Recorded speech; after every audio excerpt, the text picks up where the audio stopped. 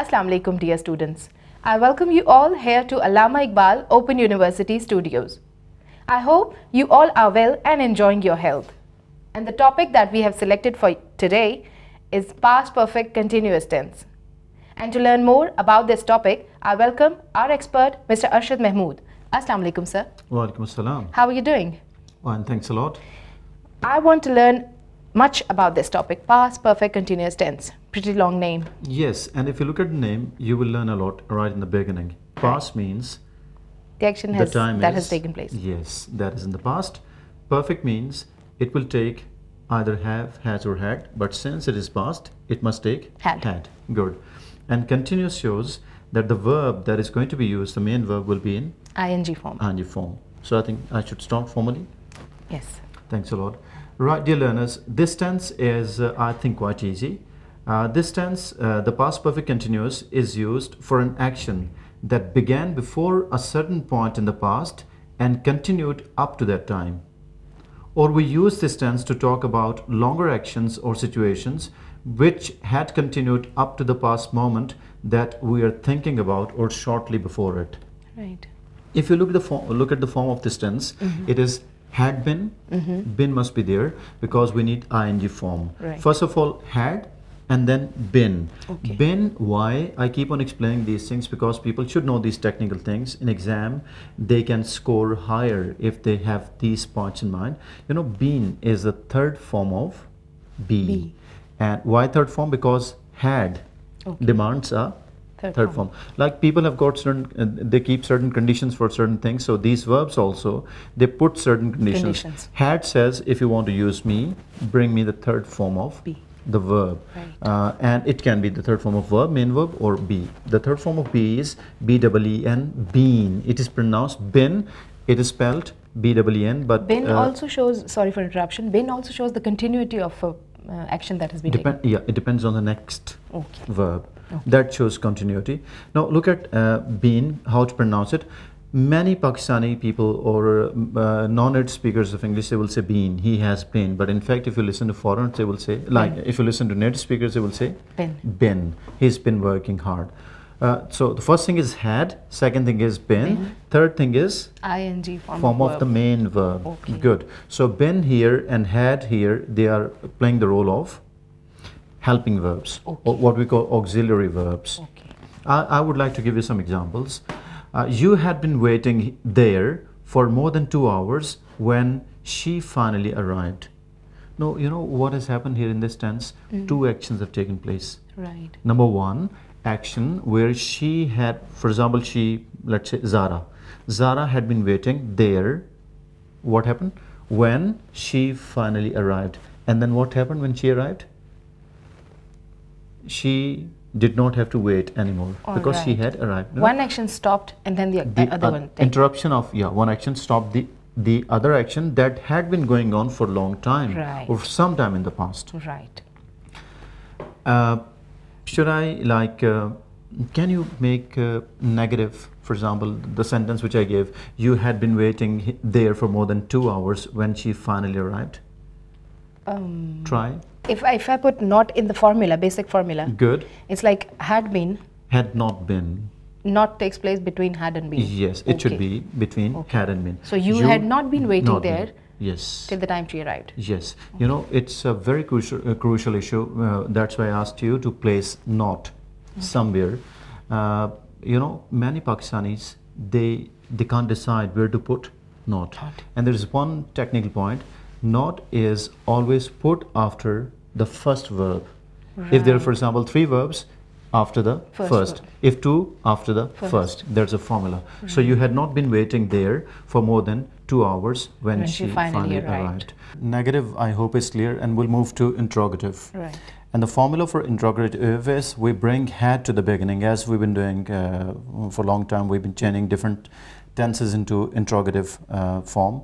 Here, the sentence, actual sentence was, you had been waiting there for more than 2 hours when she finally arrived. Right. Question form can be, had you been waiting there, had you been waiting there for more than 2 hours when she finally arrived. 2 actions taking place. One that was going on, had been going on, okay, and was interrupted and was stopped because of the next action. action. It's very important to keep in mind. Right.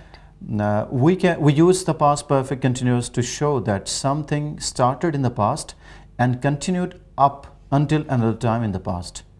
For 5 minutes and for 2 weeks are both durations which can be used with the past perfect continuous. We can use other durations too. Right. This is just an example. Yes, just example. Okay. Notice that this is related to the present perfect continuous.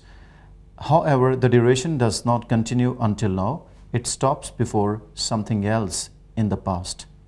I would like to explain this. In present perfect continuous, what happens? An action started in the past, continued for a long time, or maybe for a short time, and it is continuing up to present time, Right. and may continue Till future. in future. Okay. One example of present perfect continuous tense is, I have been waiting here for 1 hour. Right. It means I'm still waiting. You started waiting 1 hour 1 back. Yes, And you're still waiting, and you don't know for how long you are going to You're wait. right. You're right. Okay. Now look at examples for this tense. They had been talking for over an hour before Tony arrived. So here, action started in the past, was stopped in the past because Tony. The second action took place. Yes, second action took place. Tony arrived. One more example. She had been working at that company for 3 years when it went out of business. What happened?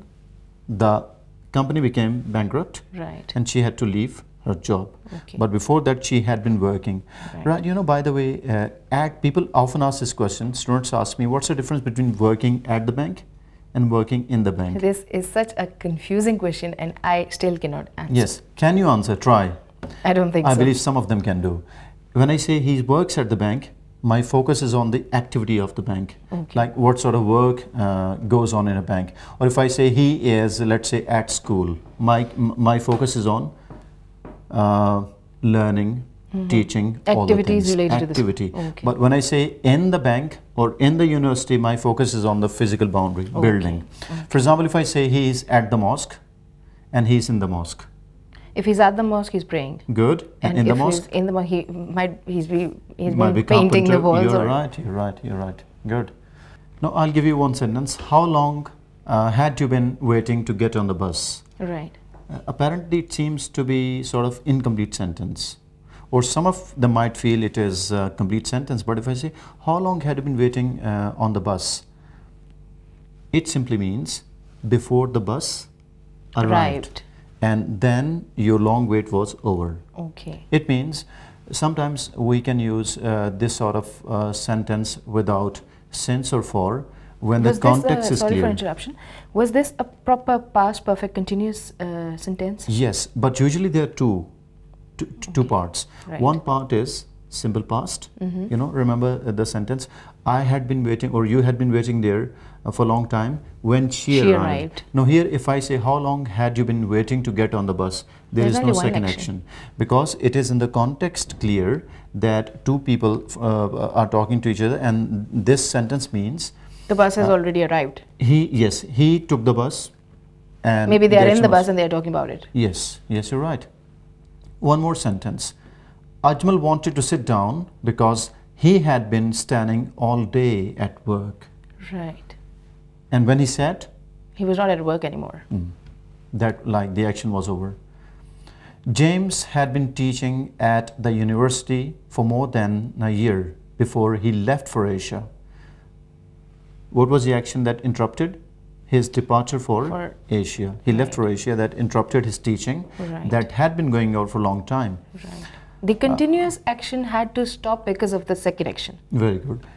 Action started in the past, continued up till some time, until another action came interrupted and stopped that action. Right. One more example. How long had you been studying Turkish before you moved to Ankara? Studying in Turkish was a continuous action. Yes. And before moving to Ankara, he went to Turkey, but he was learning Turkey before going to Turkey or Ankara. I had not been studying Turkish very long. No, this is the answer to the question. Okay. And that is why in the second one, when I say, like, the question was, how long had you been studying Turkish before you moved to Ankara? The answer is, I had not been studying Turkish very long. If you say, I had not been studying Turkish very long in isolation, it may not give any sense. But it is linked with the first, that is a question. Right. Dear learners, I believe this timeline that you can see in front of you on the screen is going to help you a lot in understanding this tense.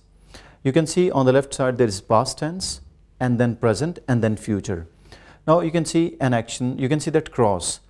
An action started somewhere in the past, and cross means it stopped. And how it stopped? I have told you, when an action had been going on, it was stopped when another action interrupted it. And that action which interrupted it, this action is always in the simple past tense. This timeline shows an action was going on, and somewhere in the middle, before the present, it means the action did not enter the present time, and it was stopped before that. And I'll give you some examples regarding that will clear this idea. But this idea of timeline is very, very important, very crucial. It helps you understand all the tenses. Examples: Jason was tired because he had been jogging. It means the action of jogging had been going on for a long time, and because of that he was tired. One more example: Sam gained weight because he had been overeating. Now, had been overeating shows that this action continued for some time. Started in the past, went on for some time, maybe let's say 3 months, 4 months, 1 year, 2 years. There's no specification. And then it ended or was stopped due to some other action. One more example: Kamran failed the final test because he had not been attending classes. I hope you're getting the idea now. I know there is a contention, like confusion between past continuous and past perfect continuous.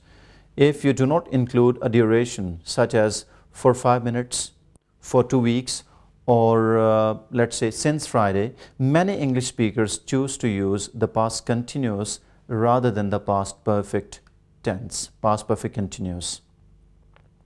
Be careful, because this can change the meaning of the sentence. Past continuous emphasizes interrupted actions, whereas past perfect continuous emphasizes a duration of time before something in the past. I'll give you some examples. He was tired because he was exercising so hard.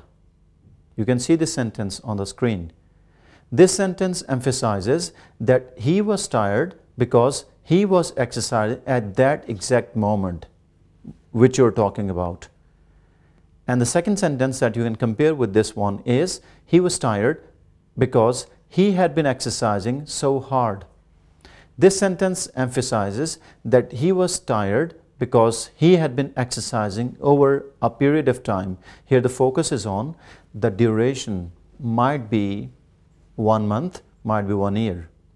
It is possible that he was still exercising at that moment, or that he had just finished. Dear students, I would like to remind you that you've got to note all the formulas and examples for yourself, and this is going to help you to learn the things easily and for a long time. It's good that you've been asking people to write these things, and I think it's the only way to remember for a long time. I know. But I think I should test you.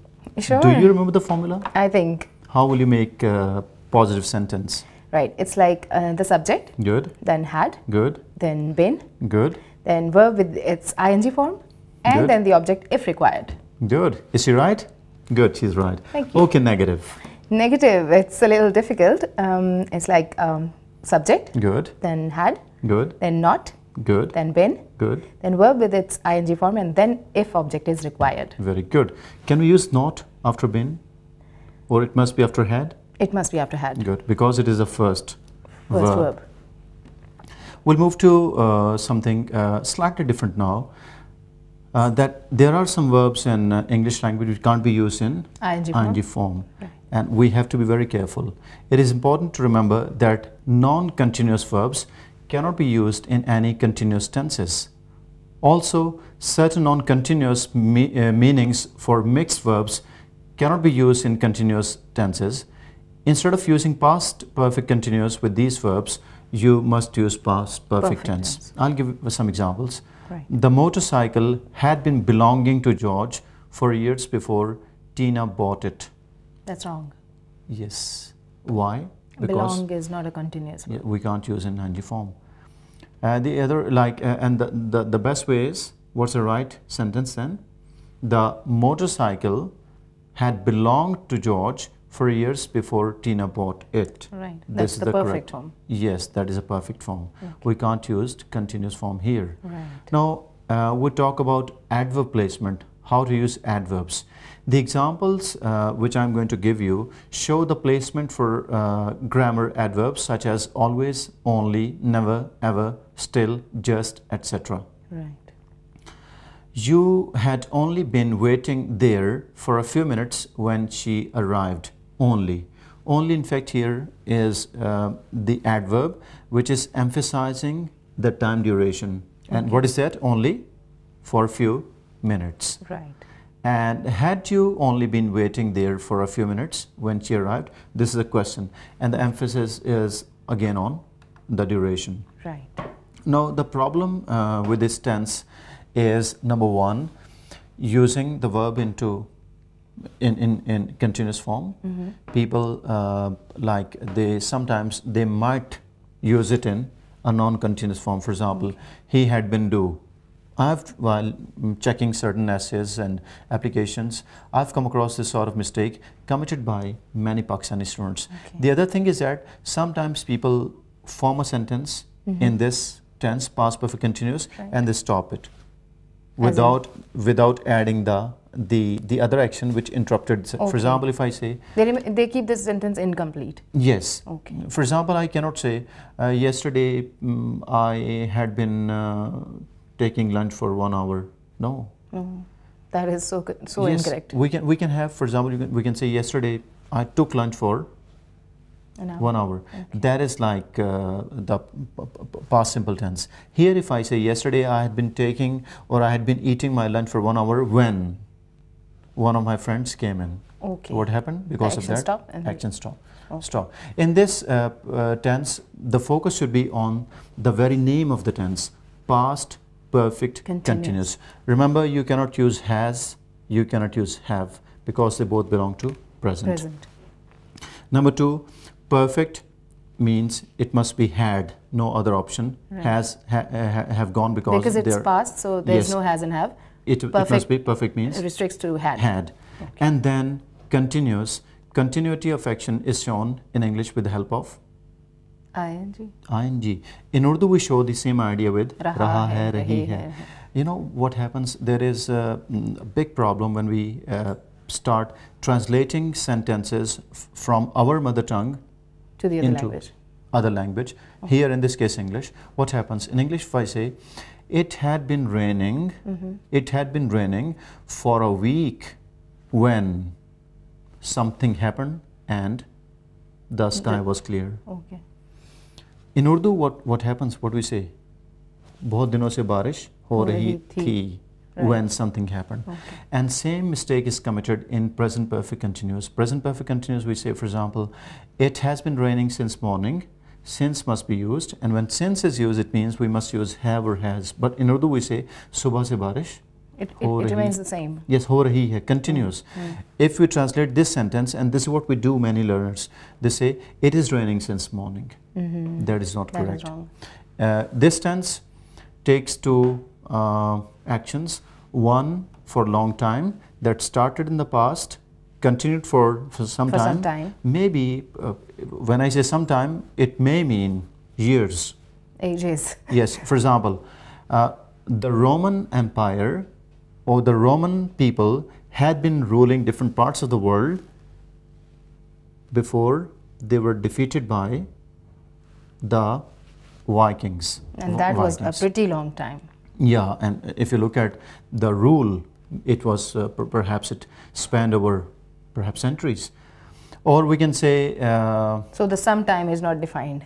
Yes. Time here doesn't mean only, let's say, a few hours. Or a few It can be minutes. days, it can be weeks, it can be months, it can be years, or sometimes even centuries. The example which I have given you. We can make many sentences with the help of this tense, don't fear. But in examination, if you think you have got option between this tense and some other tense, then go for the one which you think you can write in a better way without a mistake.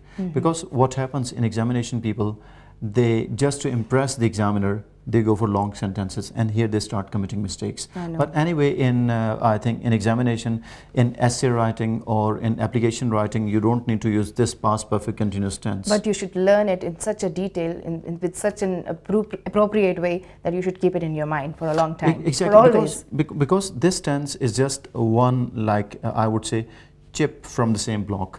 I know. Like, you must have seen that jigsaw puzzle. There's a picture, small pieces. If you take one piece out, the whole picture it's so ugly. If you want to write good English, if you want to speak good English, you must know all the tenses. And if you know all the tenses, you can simply maneuver from one side to the other. You can simply manipulate language, twist it according to your own And while learning, situation. sorry for interruption, while learning tenses, you should keep in mind the formula and the function. Everything that is being taught to you by Mr. Arshad, you should write it down, and then you should make your own examples. Yes, they're important. I think I should give them the summary of what we've done so far. Sure, it is required though. Yes. Number one, remember this is the past tense. Number two, it takes had. Number three, it takes verb with ing form. And it may take since and for, since or for according to the situation. This is one theme. The other theme is that this tense is usually used for two actions. One action that had been going on for some time, for a long time, for a short time. Till interrupted with the second action. Interrupted with another action. And if you follow these things, these instructions, these guidelines, I believe you can become teachers even. Inshallah, and I believe that is surely going to happen. That is all for today. I hope you enjoyed the topic and you are going to learn a lot by this. Thank you so much. Take care of yourselves. Allah Hafiz. Allah Hafiz.